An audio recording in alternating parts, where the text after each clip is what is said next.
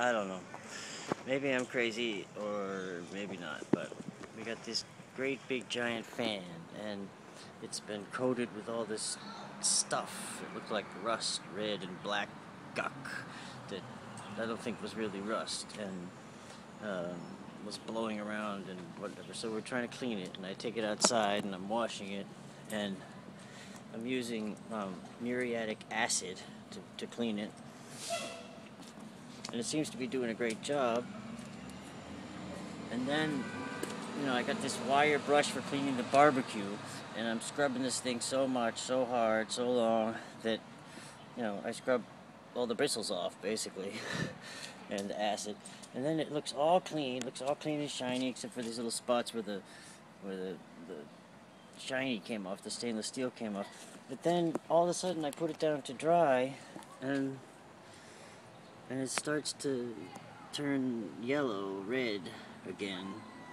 And all that stuff that seemed to have come off seems to be back again, or darker, or more, and I rub my hands all over it, and it's red.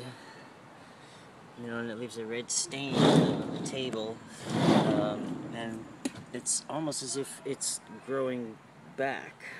And I don't have enough of a brush to keep washing it, so I'm going to leave it out here and let it sit for a while. When I first took it out and started cleaning it, I had a big pile of this horrible red stuff. And anyway, so we're trying to get stuff together and figure out what works and what doesn't, what's cleanable and what's not, so we can prepare for finding a move or whatever. And this is,